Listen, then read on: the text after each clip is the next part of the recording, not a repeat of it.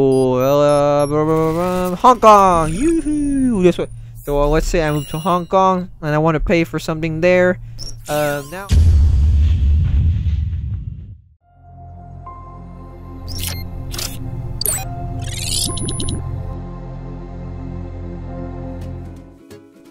Hello guys, welcome to another AI plus more video, and in this video I'm going to be showing you how you can change your country or location on the Google Play Store. So first of all, let's head over to the Google Play Store. Let's not waste any time here. Alright, here we are on the Google Play Store, and there might be some limitations depending on where you live. You know, there might be some things like some products or like in-app purchases that won't be allowed depending on the location that you're set in. So we're gonna teach you today on how you can set that. So yeah, I'm usually a very annoying person when I'm talking about it, so you know, I try to make it fun. But first of all, you head over to your profile. On the top right corner of your screen, you just click on the profile. I have an anime profile picture. That means I am single, so yes. Okay, now we're going to payments and subscriptions, and now we go to payment methods. And then we just go to more payment settings here, and it will open a brand new Google Chrome. Yes sir, a brand new Google Chrome tab or window, whatever you want to call it. We are now in the payment center.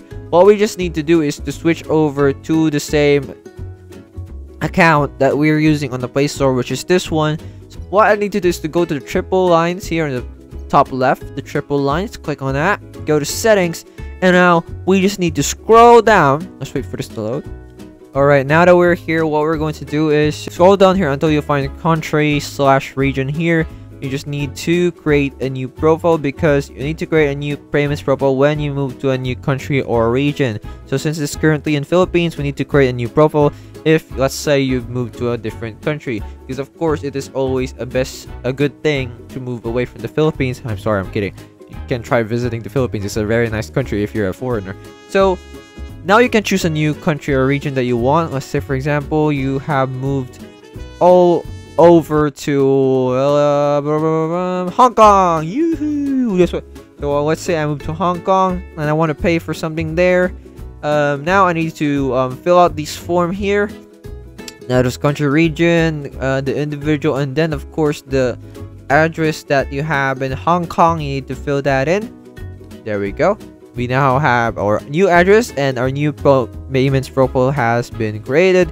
So when we go over to this new profile, what we just need to do is to switch over to this new profile that we have created. As you can see, it's now been switched over to Hong Kong. That's it. That is how you can switch your country or region in Google Play Store. I hope this video helped you, and I'll see you in the next one.